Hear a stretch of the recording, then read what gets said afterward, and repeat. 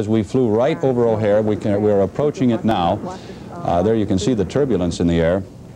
And as we flew right down 32 right, the runway to the northwest, which the departing American Airlines DC-10 had just taken, you could see debris on the runway.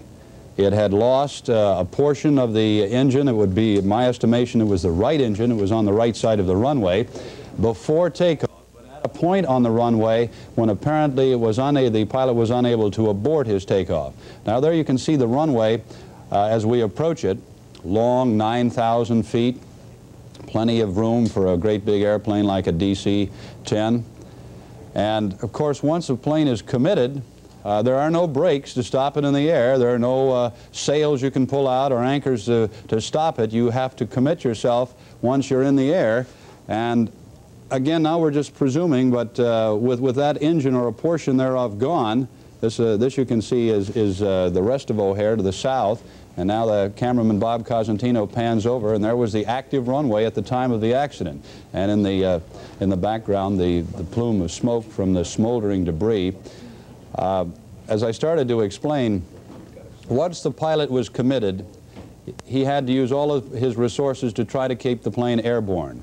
Apparently, obviously he was unable to do this. For what reason, we do not know, because as all of the eyewitnesses and our reporters have said, he banked steeply to the left and crashed directly in. Now, again, a presumption on my part, but if you look out in the background there, you see the fuel tanks, which would have been a major inferno had the plane crashed there. And then just in front of those, you start to see rows and rows of the mobile homes. There were thousands of people in those homes, and this pilot crashed in the only available open space between the end of that runway and those obstacles. Here I started to use my presumption that he may have done so deliberately, being aware that he was not able to keep that big plane airborne.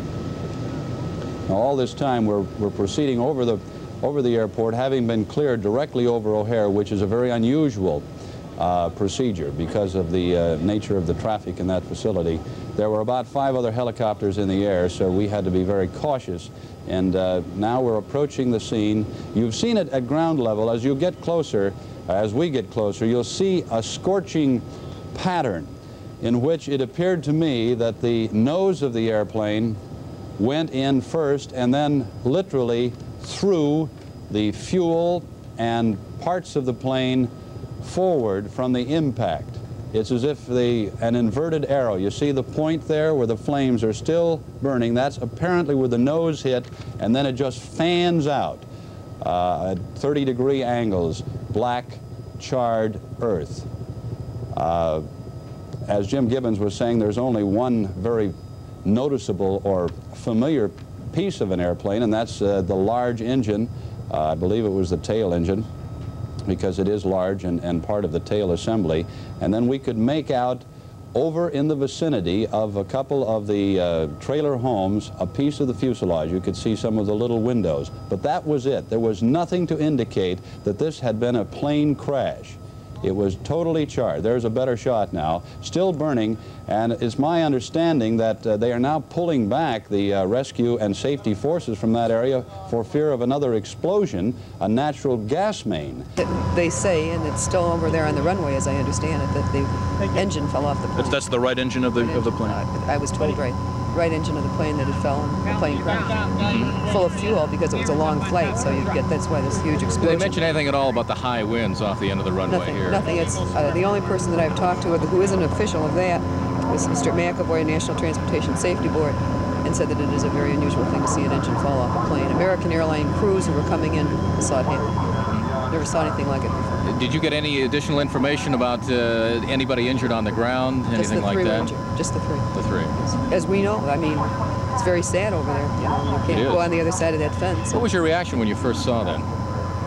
That a lot of people were looking forward to a nice long weekend, and that there's going to be 200, 300 very broken-hearted families tonight. It's very sad to start your weekend or start your night, or even have to realize that some weren't even in their cars yet, probably from dropping members of their family off and hear on the radio that there's nothing left. It's very, very sad.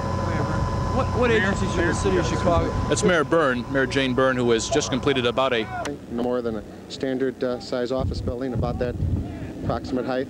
It should have been a lot higher than that at this position. We're outside the airport grounds. That plane should have been 1,000 feet or more, perhaps, probably even at that time. It's probably so. It came down so fast, it's amazing, the massiveness. It came down with literally, I'd say, with a 3-4 second time frame. What did you do after that? Did you try to... Be some time, we understand, until the FAA gets here. They're flying in, I would believe, from Washington, D.C. at this particular time. Commander DeLeonardi told us that they're going to be here at about 9 o'clock tonight. Until that time, the scene will be managed here by the Chicago Police in conjunction with the Cook County Sheriff. And you see lined up there the squadrons which will be removing the bodies.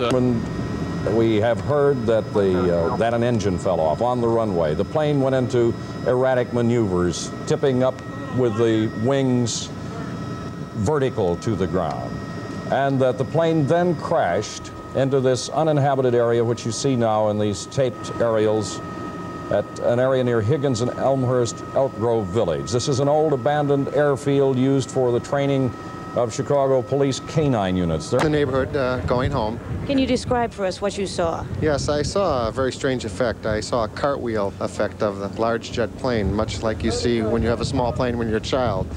And the wings were vertical, and the plane literally had torn through the wires there and laid down in the field, and I saw some fragments fly and ran to see a trailer just west of the main scene on fire, and I don't know exactly how it started, but the plane did not directly hit the trailer. It was impact and all. Elmhurst Road, the confluence of Elmhurst, Higgins, Toohey. That is about the area where it occurred. It's an abandoned area, an old abandoned field. It's an uninhabited area, and through the merest good luck, good fate, good fortune, what have you. Yes, that's exactly what they're doing. The grim task of recovering the bodies of 279 people, I guess the count is now, Joe. Bodies all over this area, in the field, some of them all the way up to the buildings, which you can't see now. There are a couple of buildings a little beyond the fire trucks and the police vehicles that you're looking at now. As soon as it collapsed and it hit the ground, the spark set off the jet fuel, and this whole place was nothing but a sheet of flame.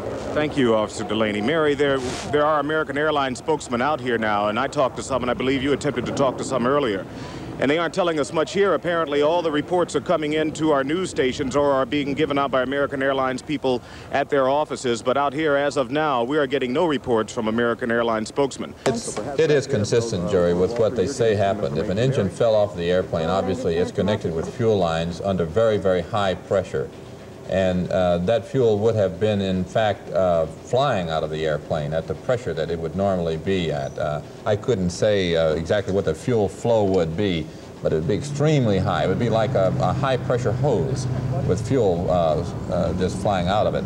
Now, if the plane is going through this kind of cartwheeling action that Mr. Bliss described for us, that fuel would then be sort of in an egg beater effect there. Be spraying all over the place. All over. But, you know, I think that the truth is that's kind of an incidental thing, because when it hit, it would have burned anyway. And chances of anyone getting out would have been pretty remote. A number of people this afternoon have mentioned the fact that it is a rather windy day. It was windy out there. Would that have been a factor at all in this? I really don't think so. We take off under windy conditions constantly. And that airplane is very stable, much more stable than most. And with the kind of wind we had today, it would have been no real problem to the pilot to get that airplane safely off the ground. It was obviously a number of other things that occurred that created that. Also, one other thing we might add is that some Cook County units equipped with portable lights, these big Klieg lights they use for opening gas stations and that kind of thing, and for rescue work, are being brought into place now. I can't see one right this moment, but a few minutes ago were being brought into place. And it seems to me they'll probably rope this area off more securely than it is now and continue to work through the night, I assume, to and get all the evidence they can while it is as fresh as it is. We are told that the area where the plane crashed was once called the Ravenswood Airport. It preceded O'Hare out there. Ironically, there is right in front of me, about 25 yards away, a small private aircraft which was sitting on the ground here. I don't know if it was a remainder from the old airport or somebody's private plane that they left here or what, but it was destroyed in the crash too. And for a moment, we thought it was part of the larger plane, but it is not. Death figure of 276. That one has been repeated from several sources, and we assume that it is somewhat close to the accurate figure. Jory? Jim, we have word now that arrangements are being made for notifying the families of those passengers on board Flight 191. The Red Cross is taking calls right now at this telephone number, 440-2000. That's 440-2000 to call the Red Cross for more information about the people on board that Flight 191 bound for Los Angeles.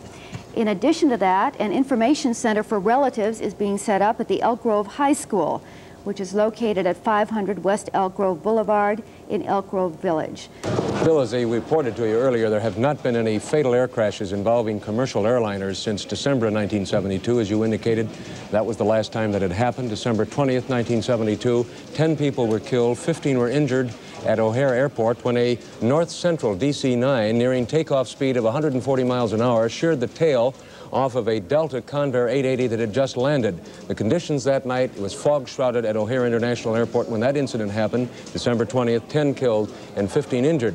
Earlier that month, on December 8th, 1972, near Midway Airport at 70th Place and Lawndale, 45 people died, and you're seeing visuals of that tragedy that occurred, as we indicate, at 70th Place near Lawndale, when 45 people were killed in the crash of a United Airlines 737. It lost power trying to come into Midway Airport and crashed. Among the victims in that mishap were Congressman George Collins, TV reporter Michelle Clark, and Mrs. Howard Hunt, the wife of the Watergate figure. Later on, a lengthy investigation, blamed part of that tragedy and what they termed that the pilot had not reacted properly to the use of wing flaps and the absence of what the investigators called good cockpit discipline. Prior to that, we had a crash in December 1972 at O'Hare Field when a North Central airliner plowed into a hangar on a night but around the 28th of December that year, where a drum and bugle corps was practicing, and that resulted also in some fatalities.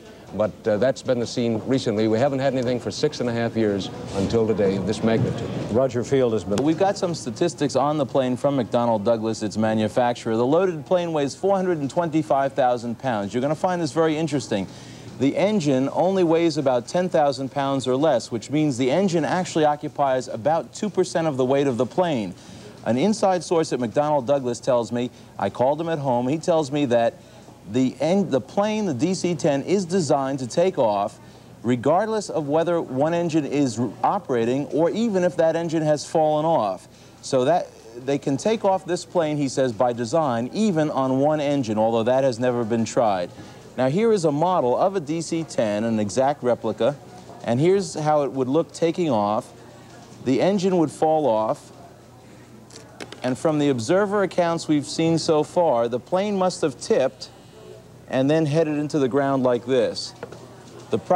This is the second crash in 1,494,472 takeoffs since the aircraft's introduction in 1971. The first crash was a Turkish airline flight near Paris in 1974 that killed 345 people.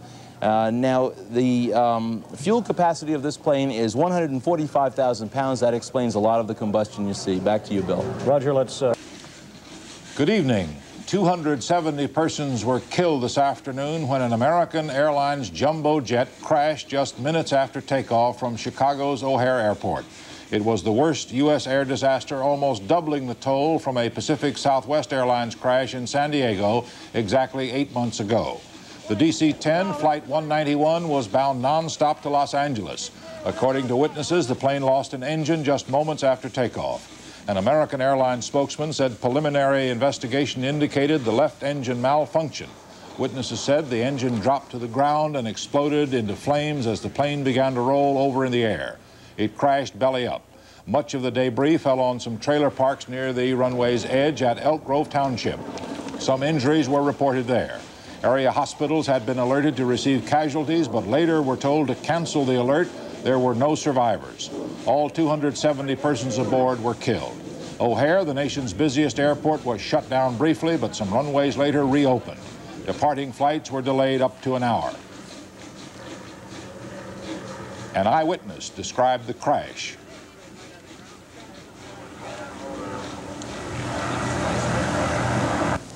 I talked to the FAA, and they said that the one engine was laying back on the runway. He evidently lost it right on takeoff, and he was trying to correct the problem as he came over Toohey Avenue here. But then when the hydraulic system went out and the other engine died, he just lost it completely and crashed over here. So the plane actually came down perpendicular to the ground? Right. The left wing dug a path, and as soon as it collapsed and it hit the ground, the spark set off the jet fuel, and this whole place was nothing but a sheet of flame. Thank you. CBS News will present a special broadcast on the air crash tonight at 11:30, 10:30 Central Time. For the GSA, as a matter of fact. He's here on a training course with the GSA and was riding a bus right along the runway as the aircraft crashed. His name is Dennis Wasilewski, is that right? Wasilewski. He couldn't be named Smith. Dennis, please tell me what you saw. We were on an entrance ramp at the very end of the runway, and I cast my eyes over at the aircraft. I happen to like to watch airplanes take off, and the airplane made the turn down the runway, began to accelerate, and the nose came up. It would have then appeared to me that the pilot had in fact committed himself to the flight. At which point I saw a piece of metal, which I certainly don't know what it was, fly in the air at what would be the pilot's left rear. Immediately at that point, something began to stream from the left rear portion of the aircraft, fuel, vapor, or something of that sort. He continued to accelerate and in fact gain altitude. Because of the perspective, I can't be sure, but I would say he was probably about 500 feet in the air, at which point he just began, it seemed as though he had lost all power. He fluttered in the air, so as to speak, without movement, began to bang to the left, and he just started to roll over. At that point, it was obvious that there was nowhere for him to go. He was going to go down, and he was over on his back, kind of upside down. In this perspective to me, I didn't see the actual impact because there was a building between my point of view and where he went down. After that, it was just a massive fireball, and that's all that I saw. There was no indication of any flame or explosion on the aircraft before Not at all. Before it hit the ground, except for vapor trailing from the left rear portion of the aircraft. At that point, it was obvious that there was no way for him not to take off. He was probably 2/3 or better of the way down the runway at that point, and he just continued right on up until he lost power and began to bank to his left and roll over. You're here to catch an airplane. I'd like to ask you how you feel about flying right now. There are a lot of passengers inside thinking the way you are, I think. I'm a little scared. But in reality, I guess if you can believe all of the figures and the statistics, it's safer to fly than any other means of transportation. It is a major holiday weekend, and I still want to get home. And I guess I'm going to fly on American at about a little after 8 o'clock tonight back to Albany, New York. That month, under the December 8th, 1972 crash, we had the other previous collision was... Portion of the aircraft that you were able to recover? Well, we have, of course, two engines out here. We have the two right out in here in the field and the number 3 that was thrown further over. And we have the two main gear that we haven't identified as left or right. And the other gear, then it's back there over in the old Ravenswood Airport hangar area. I think our viewers would be interested to know if you could estimate for us the time from liftoff to impact here in this field. I would say in the area of about 45 seconds. That's all, 45 seconds? Yes. It's hard to conceive, perhaps a minute. An impending emergency. Some of the best eyewitnesses are American Airlines employees who were at a hangar near the takeoff runway. They saw the airplane coming down runway 32 right. The airplane apparently made a normal takeoff until it was a few feet off the ground, and they then saw the number 1 engine, which is under the left wing, fall off the aircraft. They saw fuel streaming out of the leading edge of the wing. The number 1 engine is out on runway 32 at this time. It's being moved to open the runway. The engine was removed from the runway. O'Hare Field was closed for a few minutes following the crash, but soon reopened. Eyewitnesses recall the grim events. And the plane sounded funny as it was going overhead. And then when it went down, it's like a sonic boom when it hit, and then all the smoke came up, and then you heard an even louder boom. And so I just ran out of my house, and I saw all the smoke, and I ran over. I kept hearing like popcorn popping, only really loud. I was leaving my office, and I heard an explosion, and I looked up in the sky, and I saw a flame almost reaching over the office. The remains of the dead were put in body bags and taken to a nearby hangar, which is serving as a temporary morgue. The next step, the grisly process of trying to identify the dead. Chicago's Cardinal Cody visited the scene to pray for the dead. Also on hand was the city's recently elected mayor, Jane Byrne. It's a terrible sight. Did you come out here as... The commissioner was just saying, you know, that you come out here thinking, you know, you're going to be of help. The best 20 crews of doctors arrived here within, I guess, minutes, and you don't need them. Counts as to the exact number of dead have been fluctuating slightly since the crash, but whatever the final count, it will be almost double the number killed in the previous worst air disaster in U.S. history. That was 9 months ago to the day, when 144 perished over San Diego in a collision. The plane's flight recorder was recovered intact, and it will be examined to see if it can shed any light on why the engine fell off. Although there's a takeoff or landing from O'Hare Field every 30 seconds around the clock, there hasn't been a fatality here in a commercial crash since 1972. Don Webster, CBS News, Chicago. The DC-10 model might help explain what was happening. The plane was traveling at about 200 miles per hour, between 500 and 600 feet off the ground. At that point, one of the three engines, for reasons yet unknown, came off. The plane begins to tilt, begins to bank sharply, begins to decline. One wing hitting the ground, the front of the plane going into the ground, the plane collapsing, bursting into flames, and disintegrating. The trouble with that explanation is that it does not answer all the questions. The DC-10 is built to fly when one of the engines fails. Why didn't this one? And pilots are trained to fly and to handle engine loss. So if one fell off here, why didn't Flight 191 simply gain altitude and get out of trouble? No one knows, but the consensus among pilots interviewed by CBS News is that, as one of them put it, there's got to be something more involved here, that the plane simply would not flip over just because one engine fell off. They speculate that something else happened, that perhaps the plane's flight control system was also damaged. So, for investigators, the basic question is why the engine came off Flight 191. Whatever their findings, they probably won't bring much consolation to friends and relatives of the victims, as Jackie Castleberry reports. From the crash site, the bodies were taken by police wagon to the temporary morgue at a nearby American Airlines hangar. The bodies will remain there until examined by the Cook County Medical Examiner's Office. Meanwhile, at the O'Hare terminal, relatives and friends wait behind these doors at American's First Class Lounge. She was not of record on that plane. I wanted to find out if she's on this thing. Many of those waiting relatives were still at the airport when flight number 191 crashed. Jackie Castleberry, CBS News, O'Hare Airport. Tonight, CBS News, or CBS Chicago affiliate, has literally been flooded with calls from passengers on other DC-10 flights, calls complaining of engine problems in those flights. Thus far, no response from the airline about all those calls. After an event so sudden, so terrible, and so final, very little can be said. Perhaps Chicago's Mayor Jane Byrne summed it up best. Shortly after she arrived on the scene, a team of 20 doctors and nurses, she said, got here within minutes. They were all ready to help, but there was nothing they could do. Roger? It was a tragedy so enormous that it turned one of journalism's maxims upside down. The theory is that the death of one person is somehow more compelling because it's more comprehensible than the deaths of many. But on this day, when the first American to be executed against his will since 1967 died in the Florida electric chair, even that event seemed overshadowed by the awful scene in the deserted airfield near Chicago. And the shock effect reached halfway across the continent to Los Angeles, which was the plane's destination. Terry Drinkwater has that story.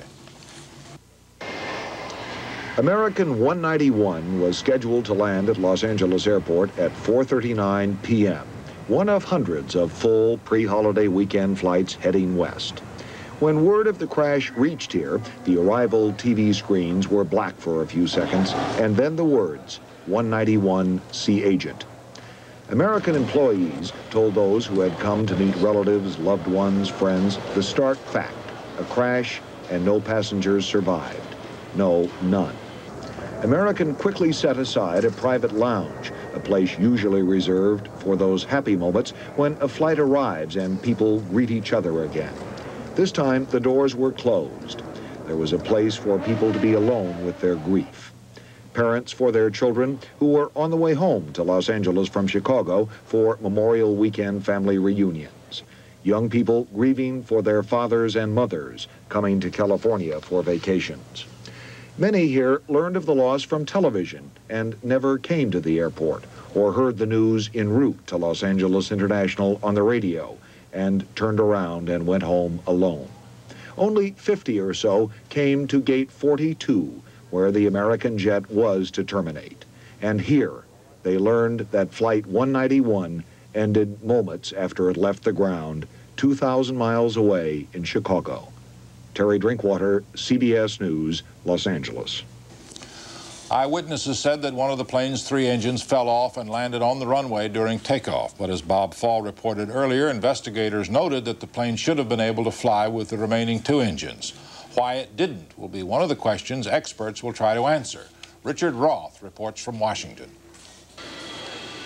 Within hours of today's crash, federal investigators were on their way to Chicago. There's no way to tell how long an investigation takes. This has the appearance of having complex mechanical aspects to the incident, and I think it's going to take a little while to put all the pieces back together. The FAA's primary job will be to determine if the DC-10 may have had some structural or design problem, a flaw that could affect the safety of the nearly 300 McDonnell Douglas jumbo jets still in service. Tonight, consumer activist Ralph Nader called for the immediate grounding for inspection of all DC-10s, saying that until the cause of the Chicago crash is known, it is the only prudent thing to do. An American Airlines flight from Los Angeles to Chicago in August of 1971 was the inaugural passenger run of the DC-10. Since then, the planes have been involved in at least 3 serious accidents, including the deadliest one-plane accident in aviation history. That was the March 1974 crash of a Turkish Airways DC-10 shortly after takeoff from Paris. 346 people died. A faulty cargo door was blamed for the crash, and repairs were ordered on all other DC-10s in service. In November 1975, a DC-10 operated by Overseas National Airways was engulfed in flames during takeoff from New York's Kennedy Airport after a flock of birds was sucked into a jet engine. The passengers were safely evacuated, and the FAA later ordered modifications to the plane's engines, manufactured by General Electric Company. And in March last year, the takeoff of a Continental Airlines DC-10 from Los Angeles was aborted when 3 tires blew. 2 people died in the accident. Questions about the plane's safety were raised as recently as last September when Airline Pilots Association President John McDonnell charged before a congressional committee that the General Electric engine on the DC-10 had not been fully tested before it was approved by the government. Although the DC-10 is designed to fly on just 2 engines, a government safety expert tonight said the jet might have been fatally crippled by severed fuel lines and loss of hydraulic pressure when the one engine ripped away from the wing. The National Transportation Safety Board hopes to pinpoint the cause of the crash by analyzing 2 so-called black boxes, like these from last year's San Diego crash. Those from today's crash have been recovered. If they have not been damaged, they should contain recordings of the voices in the cockpit and instrument readings during the last seconds of Flight 191. Richard Roth, CBS News, Washington. The investigators also will be trying to piece the plane back together to try to learn what caused the crash. It will not be easy. The rubble is scattered over a wide area, much of the debris perhaps impossible to recover. Chris Kelly is at the crash site now. Roger, under the glare of floodlights here, the disaster workers are still going through the pieces of Flight 191, still recovering the bodies from the victims down there. The actual crash site now resembles something of a graveyard. There are a variety of stakes placed throughout the area showing where the bodies were found, bodies that were later placed in bags and taken to a temporary morgue. Pieces of the wreckage are still smoldering tonight. Investigators from the National Transportation Safety Board have been here since late afternoon, hunting for clues that will explain and clarify this disaster. This crash site is near O'Hare International Airport and lies beneath the flight path of departing planes. And in the distance, one can see the lights of planes in the landing approach pattern. It is an eerie scene at best, with views of within view of passengers on departing flights. At this point, it's impossible to estimate how long it will take to answer the scores of questions posed by the crash of Flight 191. One official here said it might take 2 weeks just to clear away all the wreckage. Roger?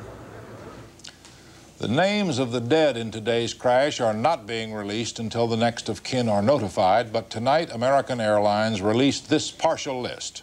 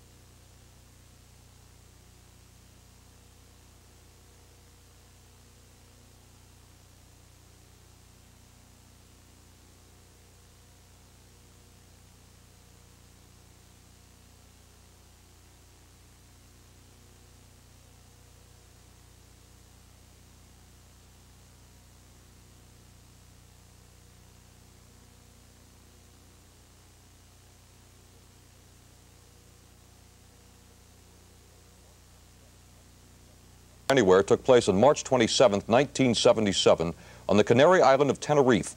More than 570 persons died when two 747s collided on the runway in dense fog. 570 people.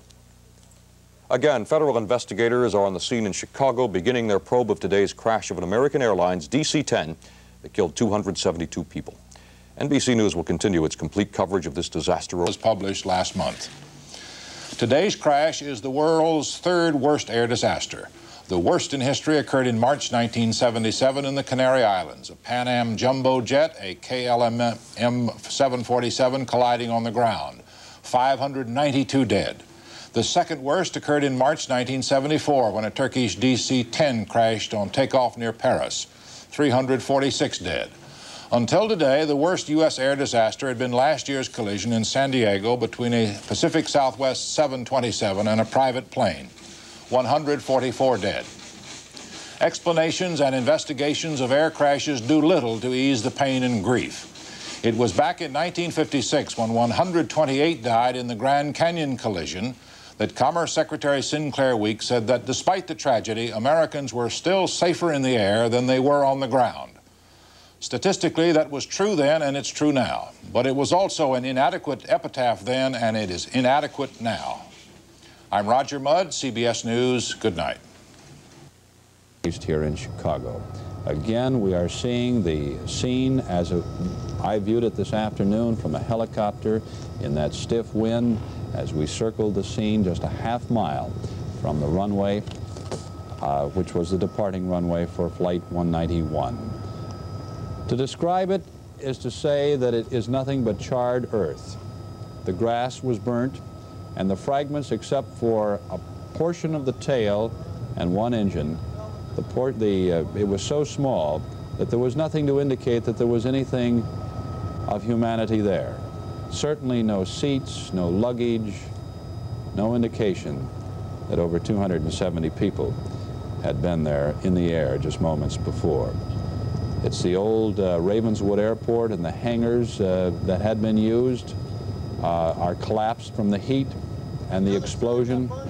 Just beyond them is the trailer park. And incidentally, that is the Touhy Avenue trailer park, which we mistakenly identified as the Oasis, the confusion being that the two are only about a block apart. Those hangars probably served as something of a firewall to keep the flames and the destruction from spreading into the areas inhabited by literally thousands of people.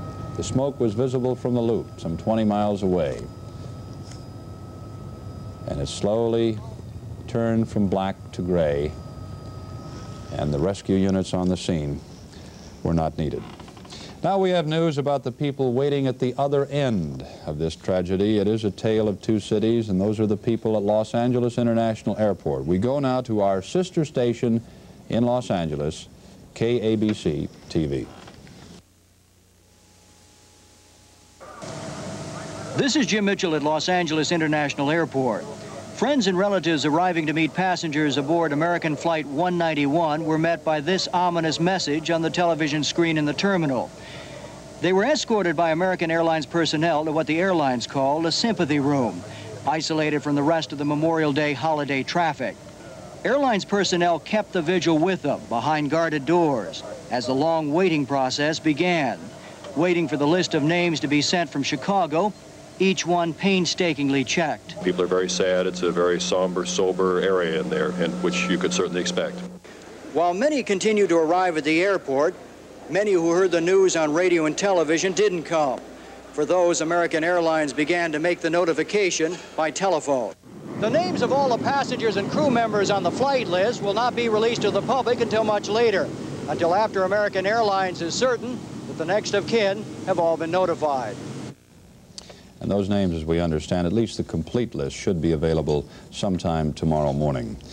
Well, for one last visit to the scene, the tragic crash scene, and for the latest developments, and they continue through the night, we return again to our reporter Jim Gibbons, who has been there since the accident occurred, who is joined now with John Kalia. Near O'Hare, Jim Gibbons and John Kalia. And joining John and myself now, Joel, we have Langhorne Bond, the head of the FAA, as I mentioned about 45 minutes ago when those helicopters were circling above, that it was probably the FAA team from Washington, and in fact it was. Mr. Bond, you are here with the team and investigators. Where do you begin? Well, we begin with basics. Pick up pieces, match them together, analyze metal fragments, look back over a design chart, inspect the inspection records. We're here to find out what caused it. It's obvious to everybody who's here that nothing can be done but try and trace down the cause of it all. An engine falling off a DC-10 aircraft. That's an incredible situation. That's right. What do you suspect at this point? Well, I've tried to guess in the past, and I've always been wrong. So the best thing to do is to track it back, incident by incident and piece by piece, until you find the cause of it. I don't know why it came off. It obviously came off. It's an extraordinarily rare occurrence. Just hardly ever happens. One thinks of metal fatigue, or was the engine switched perhaps lately? Had they just changed it? Well, we haven't looked at the maintenance records yet. That'll be done tomorrow. American will provide that to us and to the safety board. Premature to speculate.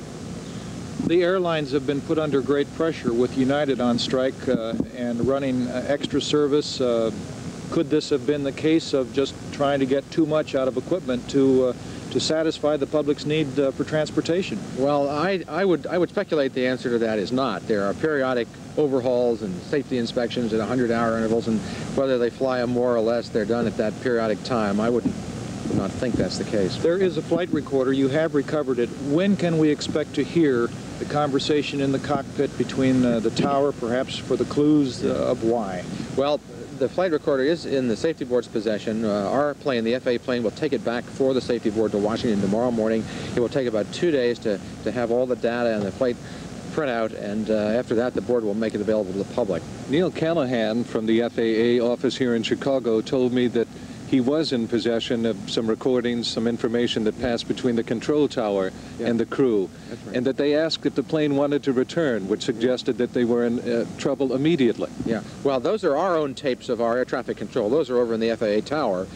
I'm not surprised. I understand the controllers could see the aircraft was in trouble and tried to help as it became evident that it was crippled. This scene of devastation behind us, you've been to plane crashes before. What do you say about this one? Each one is worse than the last that I've been to. I never become accustomed to it. It's a terrible, shocking thing, and all of us who are in the safety business in aviation, when we see something like this, we go back over what we've done in the past. Maybe if we caught something or found some flaw, we could have prevented it. It's a very introspective process for us. It should be pointed out that aviation has had an outstanding safety record. When you compare the millions of miles of travel, this of course does not satisfy what happened this afternoon. You were in San Diego, which up until now was the worst disaster. Yeah. You had a different situation there with the small plane, with pilot error, judgment was wrong. This case just seems to be a mechanical malfunction that caught this crew by surprise, and thank God the pilot obviously veered it off and spared perhaps 1,000 lives. Well, it came very short of a very highly populated area. We're really out in a field here now, thank the good Lord for that. You're right, aviation has a remarkable safety record. I wish it were perfect, and it never is. What about the DC-10 now? Is there anything that you should be doing? Are you contemplating any action about looking at these planes to see if or temporarily grounding them, for example? Well, we won't know what to do until we analyze the crash. You can't give an order until you know what to say. So that's what the safety board and the FAA and the manufacturer and the airline are all working together to do. If something should be done right away, as soon as we know it, we'll do it. You're starting to go through the ruins, assemble the pieces. How will that be done, and how long will it take? It's a very painstaking process. We put them together piece by piece, and the safety board's investigators and our people are really marvelous experts. The way a little piece of metal bends and breaks, whether it's crystalline or sheared, in evidence of that kind comes the finding of cause of a crash of this sort. Recovery of the bodies is not your field of endeavor here, but you must know something about the count. How far along is it? Well, I was told that there were 257 bodies recovered at this point, but the Chief Dobbs told me that. That's not a very accurate count. There are no survivors whatsoever, of course. Give me your reaction. We are coming to the end of our newscast. Your first reaction when you were told, how were you notified, and just tell me what you felt? Well, our communications center at the FAA headquarters, of course, is in touch with the tower, and I was told within minutes of the time that the aircraft went in. It's a terrible feeling of depression, but the way we cure these problems, these incidents in the future, is to analyze them and work hard, do all we can to find what caused it, and then cure it in the future so that it won't happen again. That's the more time people are in accidents like this, the more professional and analytical they become, and the more determined that you just find the cause, don't let it happen again. But that doesn't help as far as your emotions. No, the emotions are very, very difficult to control, but they're nothing like the emotions of the people who have lost their families in this crash. Those are the people who have the worst impact of it, and certainly my heart and sympathy goes out to them. Mr. Bond, thank you very much. Yes, sir. Appreciate it. Joel and Fahey, John Kalia, and myself here at the scene. A long, emotional day for both of us. John covering the events over at the trailer park, and me here at the scene. John, thank you very much for coming over too. And well, what else can we say? You can say. There's nothing you can say. It happened, and thank God it wasn't worse. Joel, Fahey. Thank you very much, Jim and John, for an excellent job. We have at least a partial list now of those who perished in the flight, and